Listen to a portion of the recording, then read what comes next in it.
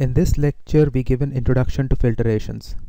So spectral sequences arise out of filtrations, and here we will just give the definition and some examples of filtrations. So filtration of a module M.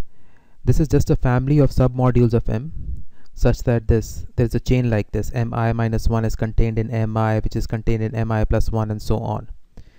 And your factor modules, so factor modules are of this form. This Mi, you modulo out immediately the previous module Mi minus 1. So the factor modules, these are graded modules, and they're of the form this Mi modulo out the previous module out of it, where I is an integer. So we are going to rewrite this in this form. So instead of writing Mi minus 1, we are going to write Fi minus 1 of M. So that automatically means that we are talking about a submodule of M, and then you talk about Fi of M, Fi plus 1 of M. So instead of this, we are writing this, where F would denote the filtration. And we are now saying the associated graded module is of this form, Fim over Fi minus 1M.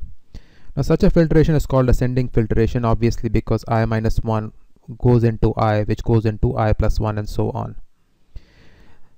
So anytime you see a sequence like this, one can think of in terms of filtration. So you can think of putting a filtration like this.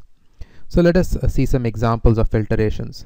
So the first most important example topologically is the construction of spaces via CW complexes. So the way you construct CW complexes gives you a natural filtration. You have a null set, you start with 0 cells, then you take 1 cells and attach their boundary to 0 cells. So that's how you construct X1. So X1 contains two things. It contains 1 cells as well as the 0 cells. Then you construct X2 by attaching 2 cells, and you attach these 2 cells by attaching the boundary of 2 cells to 1 cells, and so on. And at any such filtration, this Xi, if you modulo out Xi minus 1, what you just have is open cells. And these open cells are I cells. So you have open I cells. So say if you do X2 over X1, that will just give you 2 cells. And the open cells, because obviously the boundary of 2 cells is attached to 1 cells. So X2 by itself contains everything. It contains 0 cells, 1 cells, and 2 cells. But if you modulo out X1, you just get 2 cells. So the idea of getting such things is to you have the building blocks. So this gives you the building blocks. So step by step what you add. So you start with 0 cells, next step you add 1 cells. So when you modulo out the previous module like this, you get the building blocks. So these associated graded modules are in a sense building blocks. So these are building blocks of everything.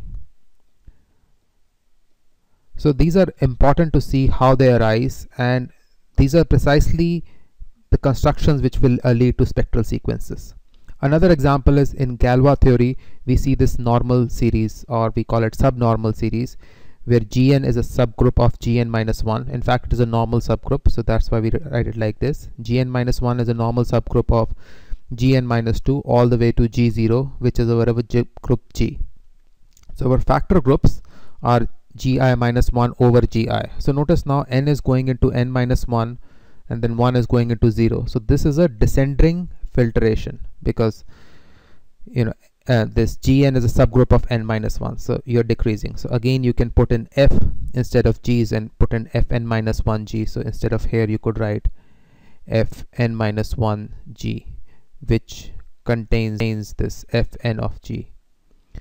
So this was also a filtration. So instead of this, you could just write, so instead of x1, you write f1 of x, where x is this. So here we are assuming finite number of cells here, and this could go to infinite. So another filtration could be a multiplicative filtration on a ring R. So this is again a descending filtration. You put R as I0, and then you have a sequence of ideas like this, where product of two ideals Im times In is contained within Im plus n. So this is a standard example. This you can think of multiplication in a graded ring of homogeneous polynomials. So you take a degree 2 polynomial, multiply it with a degree 3 polynomial, both are homogeneous, you land up in degree 5. And again, the individual graded piece you can think of like this: r over I over I square, and so on. So we always think of two things. So first thing is you have the sequence. It could be ascending or it could be descending. So you have a sequence, and number two is you have the associated graded module. So this associated graded module, this is this part where you build the individual pieces. These are the building blocks. So now we will give some examples on total filtration.